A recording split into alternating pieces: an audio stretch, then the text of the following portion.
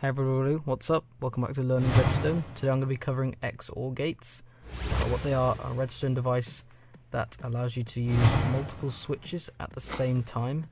So a little demonstration here: if you have two switches and you want to use them at the same time to activate this piston, let's try it.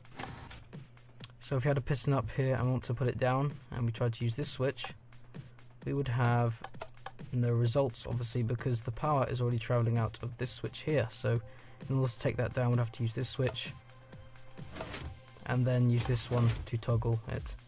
But with an XOR gate, you can use multiple switches. So use this one here to put it up and put it down. Let's say it's up and you're in another room of your house and you want to switch it down again.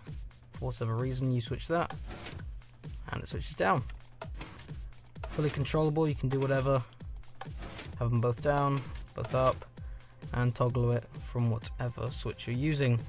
In a way, this is a lot like a T flip-flop, but with buttons. So if you have a button like this, you can use multiple ones to switch between what you're doing. So it's very small, actually, very compact. It doesn't use a lot of redstone, just mainly redstone torches, so you're not going to have to be building any repeaters or anything like that, or pistons. So let's jump over here and quickly show you how to build it. Okay, so start off with a line of 3 blocks.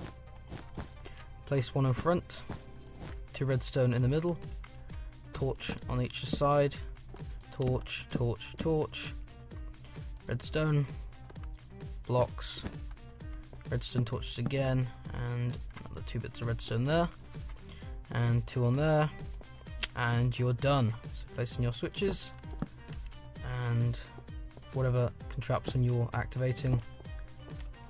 For the purpose of this, we're just going to be showing a piston. On, off. So in case you're out of ideas and you don't know what to implement this into, you can do it with something like this. You can have some sort of thing in your house or underground. It doesn't matter what you're using. Could even be an adventure map. And you switch this. Door opens, obviously. Switch another switch. It closes. Of course, it doesn't have to be a redstone door. It can be pretty much anything.